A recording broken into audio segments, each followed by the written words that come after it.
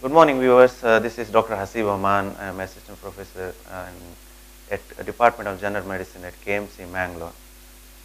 Today, I will be talking about what do you understand by hypertension, and today I will be answering all your questions. What common questions I come across in my clinical practice, especially with the patients asking. There are a lot of questions to what is hypertension, other related hypertension related problems. So initially we will start off with the understanding of what is hypertension. In simple terms, hypertension means something like when your blood pressure is way above 140 by 90. So this is where the higher blood pressure, the higher reading is called the systolic BP, and the lower reading is called the diastolic BP. Now higher BP, what we call is the systolic BP, is when the heart is pumping, okay, or when the heart is contracting. Whereas when the heart relaxes, it is called as the diastole. So whenever the heart pumps against resistance to the arterial system, and the blood pressure shoots anything way beyond 140 by 90 milligram, hypertension. So what are the causes of hypertension? Causes of hypertension can be the way of life how you are leading as of now. It can be various things, the day-to-day daily life stress, obesity, overweight, your sedentary lifestyle, and smoking, and lack of exercise.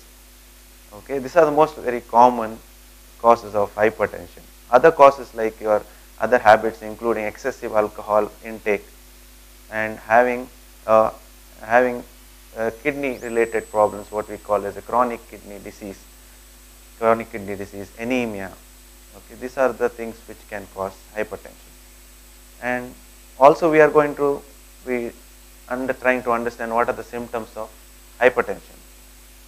Most of the patients with the hypertension are not symptomatic. 50% of the patients won't be realizing they have got hypertension. But some do experience symptoms of hypertension, which commonly are experienced by people are, some have severe headache, some people experience dizziness or come with blurring of vision, or they also have complaint of chest heaviness or chest pain. Okay, these are the symptoms commonly they come across in patients with hypertension. So these are the signs we are going to look for in hypertension. Today I will be answering few of your common questions which I have come across in my clinic practice. So the first question, what most commonly encountered is day-to-day practices: do I have to take blood pressure medications lifelong? This is the most common question. Once they come to know they are diagnosed to have hypertension, do they have to take these medicines lifelong?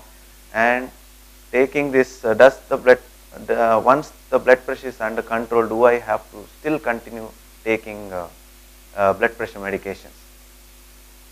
So blood pressure is something that you can always control.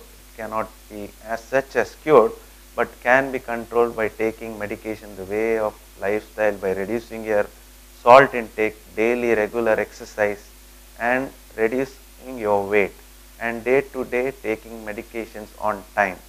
That is the most important thing what we are supposed to do. Most of them take medications, but they will be taking medication in the morning. Today, for example, they are taking 8 o'clock in the morning. The next day, either they have forgotten to take or they skip the tablet. Or some people even try doing things like taking medication today and they will skip it for 1-2 days. And then when they experience headache or some other symptoms like chest pain, they take the medication that day. Or they themselves taper the medication, take half tablet in the morning or half tablet in the night. So as per my advice, it's better to take medication on a regular basis, because it's like initially once you are diagnosed to have hypertension, most of them don't have symptoms. So when this already, we don't know how long it's been, you have already developed hypertension, and other and complications are already set in related to hypertension. It's like owning a new car, and you drive the car for 3 years, you drive the car however you want, how many number of people, or drive it excessively, nothing is going to happen because your condition of the car is in a better shape. If you are not going to take care of your car, of course the car is going to break down Your tires needs to be replaced, suspension needs to be replaced. Same way our body is also like a vehicle.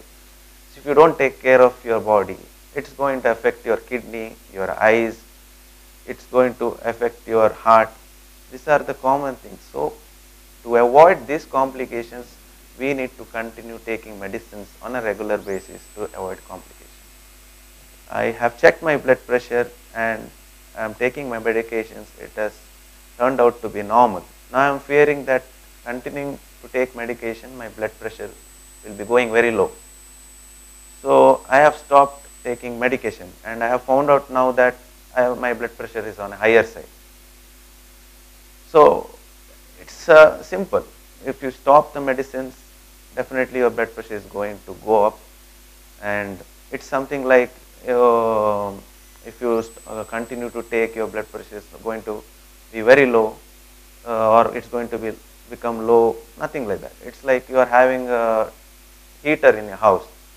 If you have a heater in your house, you have switched on the heater and you have forgotten to switch it on, you are watching TV and forgot to switch it off. Whenever the temperature reaches a particular set point, the thermostat is going to switch off, and then it's not going to be taking more of power.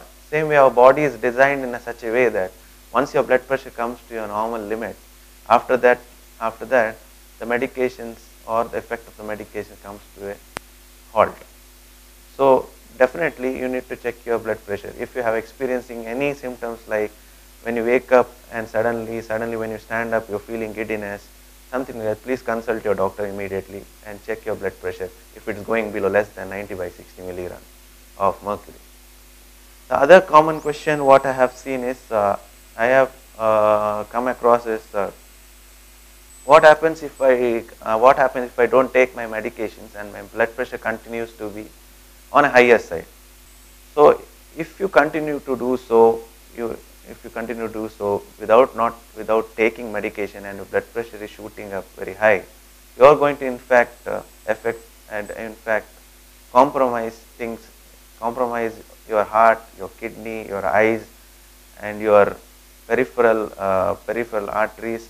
These are going to be affected because of the high blood pressure. It can cause complications like in the eyes you can develop retinopathy.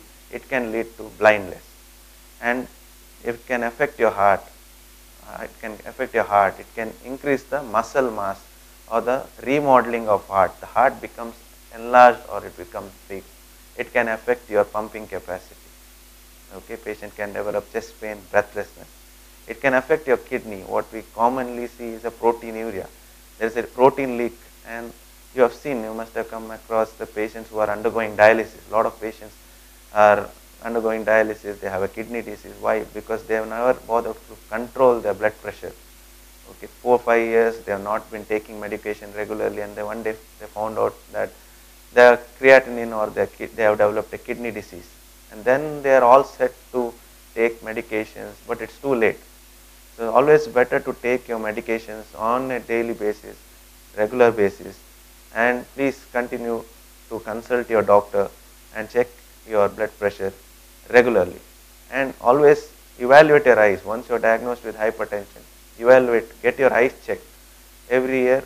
Once if it is normal, every year please check your eyes, consult your ophthalmologist, get your eyes checked, and have a regular blood pressure checkup, have a good healthy eating habit, avoid habits like smoking, alcoholism, and having overweight, do regular exercise. That would be indeed helpful. So I think I have answered a couple of your questions what I have come across, and I will be signing off from here now. Thank you so much, and have a wonderful day.